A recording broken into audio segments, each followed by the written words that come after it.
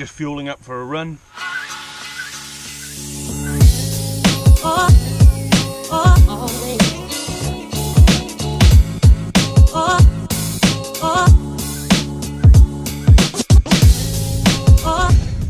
I'm sorry, I really want to talk to the camera, but I have no breath.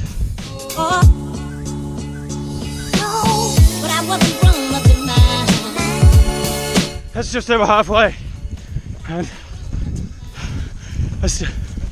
I still can't catch my breath. But I wasn't grown up in mind.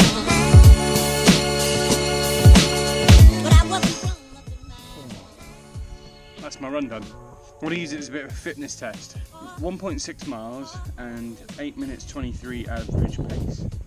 That's pretty good for me. I don't think I've ever done under 9 minutes. So that was a shorter run than I would normally do. And I was pushing, I was going hard. Now that's certainly not fast, but it is a start. It's the start of me getting to the point where that I'm fit enough to get back on doing events again.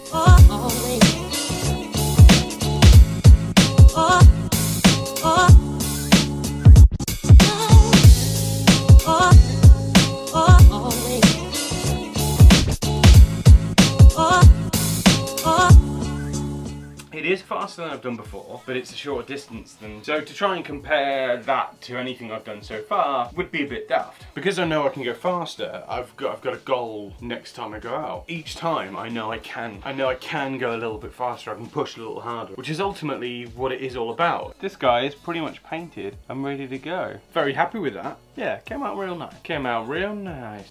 Oh, so frustrated. The GoPro, there's just a button on the top, you press it and it's meant to just start. To make sure that it's angled right, you connect it to the app. To connect it to the app, you have to change your phone's Wi-Fi to the GoPro, which is Wi-Fi. So you have to change that away from your internet to the GoPro Wi-Fi.